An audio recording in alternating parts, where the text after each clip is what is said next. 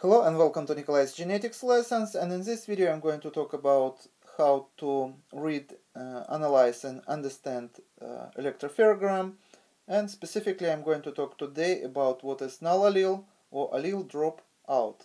And let's take a closer look at this electropherogram, and what we see here that most of the loci are heterozygous because we see two peaks for each locus, and here is the names of the loci.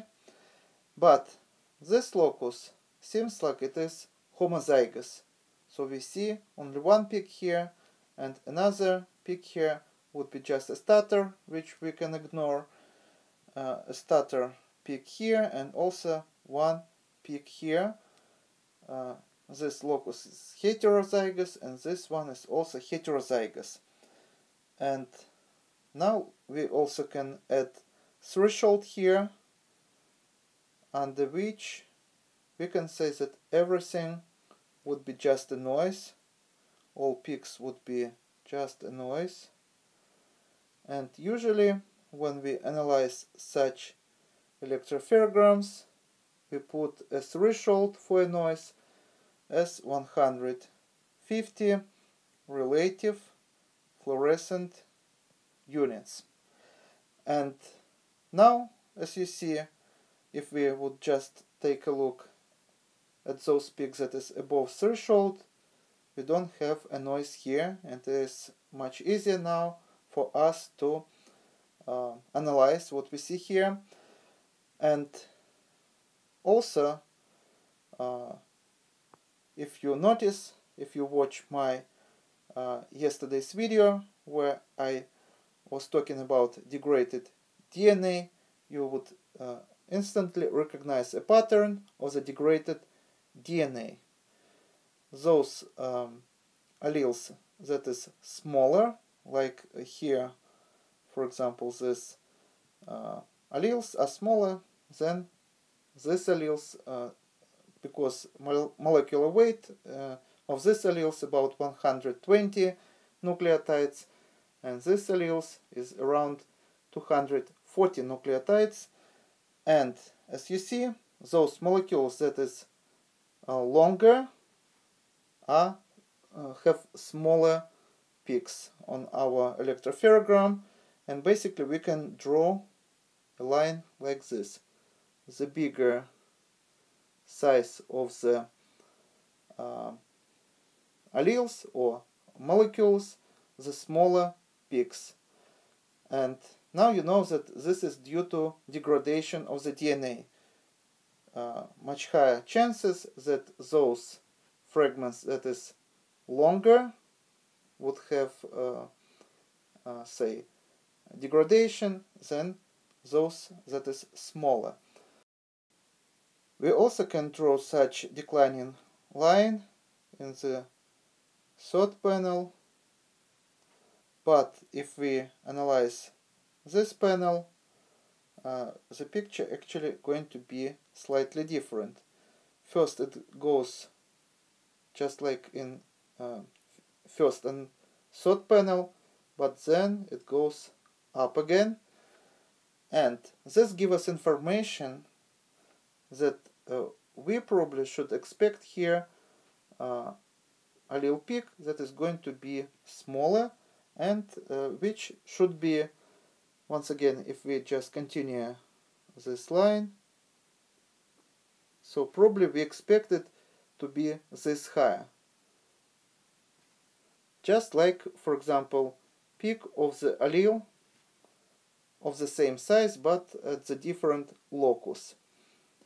But what we see here, that this peak is twice bigger, and this gives us information that actually we don't hear allele drop off or drop out. We don't have null allele here, but actually this locus is homozygous. And when we run a PCR, initial amount of the DNA, which represent two chromosomes in the same locus, and which represent two alleles of the same size, would produce such results peak that is going to be twice bigger than allele of the same size at different locus. So we can say that this locus is homozygous. But now let's pay attention to this locus. Can we say that this locus is homozygous? If we compare with other loci of the same size, of the same molecular weight, relatively the same, so here is about 120, and here this locus or this allele about maybe 130 nucleotides long, we don't see that this peak is much bigger as we would expect if this locus would be homozygous. So probably we have here allele drop off, and if you would think that this peak here represent another allele, if you watch my previous videos, you should know that this is just a stutter, and actually we do not even use this peak for our analysis because it is below a threshold that we use for our analysis. So this is possible site for allele dropout, and now let me explain you what cause allele dropout or null allele, and how we can confirm if it is allele dropout or if this locus is just homozygous. And let me show you or draw a picture of the heterozygous locus. So we may have one allele of one size and second allele of the different size. Let's say we have 1, 2, 3 repeats here, and 1, 2, 3, 4 repeats here. So the top molecule is shorter than the bottom molecule because it has least number of repeats. But otherwise these regions would be the same. Let's say we have 3' end here and 5' end here, 3' end here and 5' end here. This is locus that is heterozygous, and we also should have some sites for attachment of primers in order to multiply numbers of both alleles during PCR. Let's say one primer would go here, another primer would go here, and this should be different types of primers because those sequence is going to be the same of the both molecules, but this 3' flanking region sequence is not the same as sequence of the 5' region, flanking region. So we also can say that this is going to be primer type 1 and this is going to be primer type 2. And how we can describe this locus? Let's say if we would analyze our electropherogram, what we would see? We would see two peaks of the same size. One would be to the left, another one would be to the right. This one to the left would stand for the molecule of the smaller size, and this one to the right would stand for the molecule of the larger size. So this peak would be of the higher molecular weight molecule, and this of the molecule or allele that is smaller, but height of the peaks would be same because we expect the same amount of the molecules with fluorescent dye attached to it when we run capillary gel electrophoresis, and numerical numbers for this locus would be 3 repeats and 4 repeats. So we can put these numbers in the Codis system.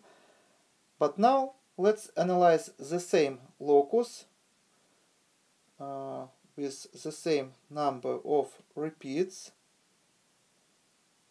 So we have one molecule with 3 repeats and another with 4 repeats. We also have here attachment site for primer type 2, attachment site for primer type 2 here. Once again, this is 3' end, 3' end here, 5' end here, and 5' end here. And also we have attachment site for primer type 1. And now let's imagine that somewhere in the middle of the attachment site we have a point mutation. That means that those our primer would still be able to attach here, but this attachment or annealing wouldn't be as effective.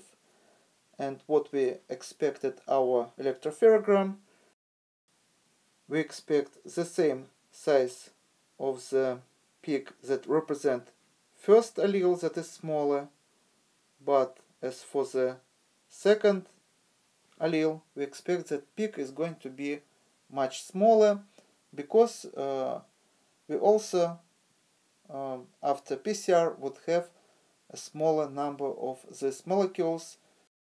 And now once again we are going to have the same numbers for this locus. This is going to be 3 and 4.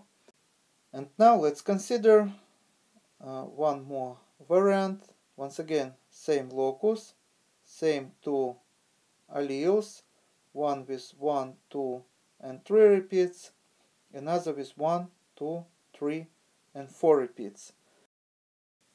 3' end here, 5' end here, 3' end here, and 5' end here. And now again, primer type 2 here, primer type 2 here, primer type 1 here. And now imagine that we have point mutation here at the site, attachment site for the primer type 1. And once again, if our primer would attach here, it also has, say here, it has 5' end and 3' end here. If this 3' end would be wobble, then DNA polymerase wouldn't be able to attach here and extend new strand of the DNA, so polymerase chain reaction wouldn't work for this allele. And what we can expect to see on our electropherogram, we expect to see the same peak for the first allele and no peak for the second allele at all, because we are not going to have it at all in our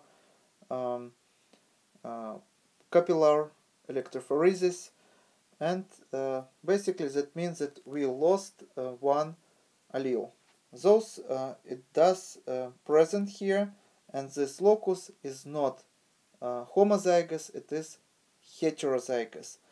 So how we can specify if this locus just lost one allele due to mutation, or if this locus is just homozygous?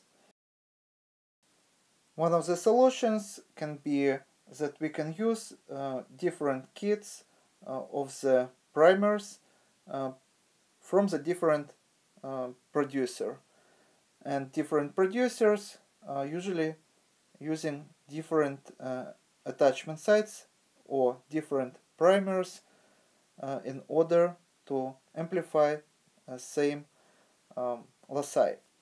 And another solution would be to use a mixture of different, once again, primers for this locus. So we would know that if we use, for example, different primer and got the same results, that give us information that this locus is homozygous. But if we would get another peak here, that means that in this attachment site for this particular primer we have a mutation here that prevents amplification of this allele during PCR. So we shouldn't falsely to say that this is 3 locus, which is homozygous when it's actually 3 4. And this is all for today. Thank you for your attention. Please subscribe for my new videos that I post almost every day. Thumbs up if you like this video. Please write your comments, questions if you have any. Share this video with your classmates and see you in the next video. Goodbye.